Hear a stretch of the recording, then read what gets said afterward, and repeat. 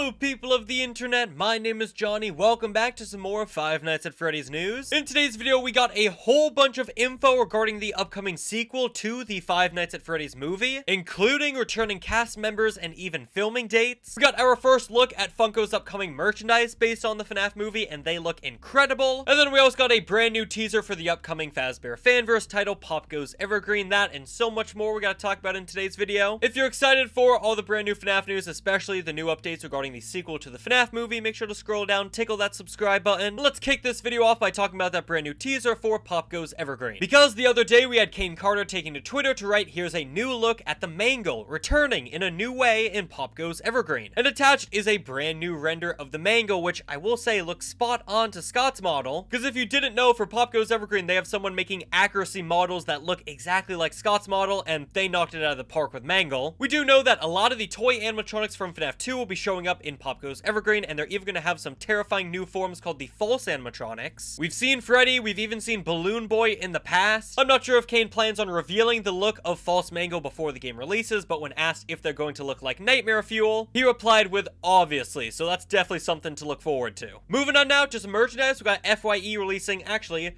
this brand new Tumbler Cup. There's a massive craze right now going on with the Stanley Cups, and I'm not sure if this is a result of that or if it's just a massive coincidence in timing. And as you can see on the back, you've got Let's Eat. On the front, you of course have the Freddy Fazbear's Pizza logo with Toy Freddy. Moving on now to Youtooz, they've been busy cooking up some brand new FNaF products. First up, we got a brand new Toy Freddy shoulder plush on the way. Looks like he's gonna be using the same mold as the original Toy Freddy plush that released. So if you already have this guy, I'm not quite sure why you'd want to pick up a shoulder rider, but in case you missed out on this Toy Freddy plush, now you got a chance to get a smaller one that also goes on your shoulder. They also revealed what I believe to be our first Gregory and Cassie merchandise. We did have Gregory in that Funko statue before the release of Security Breach, but this brand new product by Youtooz focuses entirely on Gregory and our girl Cassie from the Ruin DLC. Seems like these are two pins that are connected via a chain. They're talking on their walkie-talkies that we see in Ruin, and this product is just absolutely adorable. Hopefully that's coming out pretty soon. Something that also should be coming out pretty soon from Youtooz is their upcoming Animdude plushie. In a brand new TikTok, they showed off a full look at the plushie, and wow, this looks incredible, besides one minor detail that a lot of people aren't too happy about. I saw a lot of FNaF fans on social media complain that they just had to throw on the trademark Youtooz eyes on his chest. I know a lot of people are not a fan of how Youtooz incorporates their eyes on some of their products, and this, I gotta admit, is definitely one of their misses. Just having it slapped on the top right corner of his body looks absolutely goofy. I'm not a fan of it at all. I mean, at least make him his eyes if you're gonna include your trademark logo. But other than that minor critique, I will say I love this plush. Definitely one I wasn't expecting, but also definitely one I will be picking up when it releases. And lastly, for Youtooz, they showed off the 3D model of their upcoming Doug figure from the FNaF movie. Not too long ago, we saw the concept art, and this looks exactly like that concept art, except now in 3D. We do know that the movie wave has 4 to 5 figures, one of them, of course, being our boy Doug, the other one being Mike, a third one possibly being Jason Blum as well, which is going to be crazy if that actually happens. So I'd love to know, there are a few slots left open. What character from the FNaF movie do you want to get a Youtooz figure of? And actually, speaking of Doug and Animdude / Scott Cawthon, the two are connected in this next news piece, because not too long ago we got the release of the official novel version of the FNaF movie, and there is a strange scene, to say the least, in that novel involving Doug and Max, where Doug,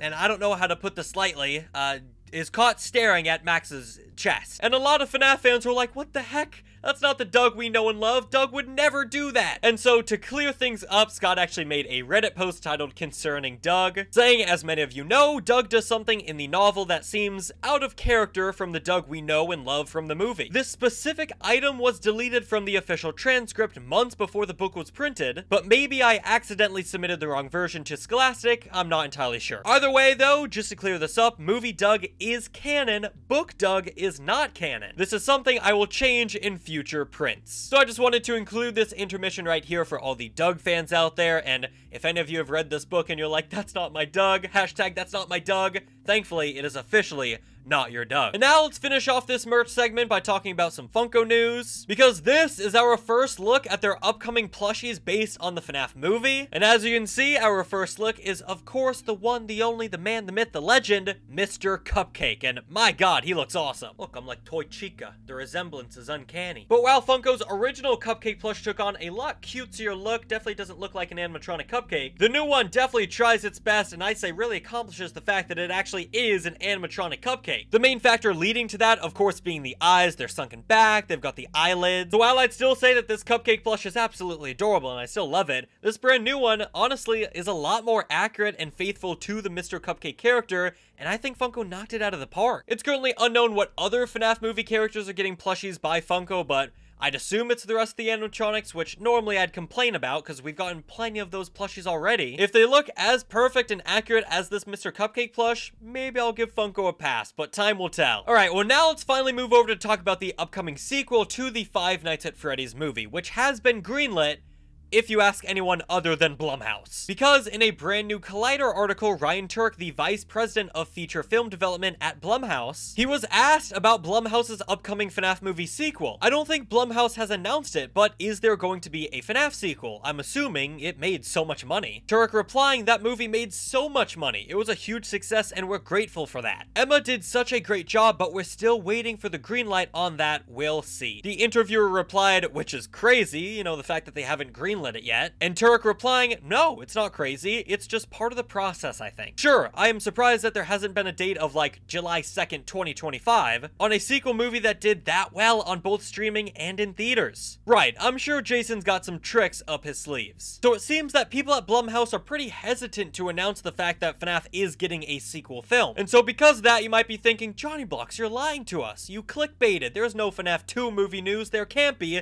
It's not even in production yet. But literally the next day after that article, people found that in a late December issue of Production Weekly, the FNaF 2 movie was listed as being in production. And if you dig a bit deeper into that issue, you can find some interesting details regarding the upcoming sequel. For one, it's got a current estimated filming schedule of spring 2024. Matthew Lillard, who plays Steve Raglan / William Afton, and Piper Rubio, who plays Abby, are both set to return. And Emma Tommy is also set to return as the director. I should mention that Production Weekly is a reliable source, but just in case you don't trust that info, why not someone who actually worked on the first FNaF movie confirming everything we just talked about? Because Christian Stokes, the actor behind Hank in the first FNaF movie, quote retweeted someone reporting on this news, and he put it as clear as day, it's true. Even in the replies, he kept confirming it was in fact true. He knows what's going on. He says, I saw that it was in pre-production on the stunt forums. So there you go, straight from someone who worked on the first FNaF movie and is already seeing info about the second film straight from their mouth. FNaF 2 is greenlit. It is in production right now. But also with this news of Matthew and Piper returning, it got a lot of people asking, where is Josh Hutcherson? You know, Mike. Well, about a week later, we got the news that Josh is also set to return, and he gives another update on the current status of the upcoming sequel. He says, I know they're in the process right now of nailing down the story, and they want to get it going as soon as possible. Obviously, the fans are amazing and diehard. For me, to be a part of it, it was so cool and phenomenal. We hoped it would connect with audiences, but I don't think that anybody, even on our side of things, expected it to really connect the way that it did. I'm dying to get back on set. Emma Tommy, our director, was fantastic, and it was such a fun world to play in. I'm excited to see what they're doing next. There you go, Josh Hutcherson is also set to return in the second FNaF movie, and he's already dying to get back into the role of Mike on set, which is awesome to hear. So with all these actors set to return, and some of them even already announcing the fact that they're returning, I'm super curious to see just when Blumhouse will reveal the fact that it is actually happening. Because while it does seem like they're still pretty early in development, you know, they're still working on the script, they don't even start filming until a couple months later, saying the fact that it has not been greenlit and that it's not even in production is just flat out lying. So I'm curious to see again when Blumhouse is gonna spill the damn beans. But I guess we're just gonna have to wait and see. In the meantime though, this isn't FNaF news, but it is Josh Hutcherson news. His brand new movie, The Beekeeper, just released. Looks like it's getting some pretty good reviews, so I'm definitely gonna be checking out hopefully this weekend. But that's gonna do it for all the FNaF news today. Thank you all so much for watching, and I'll see you all on the flip side. Goodbye.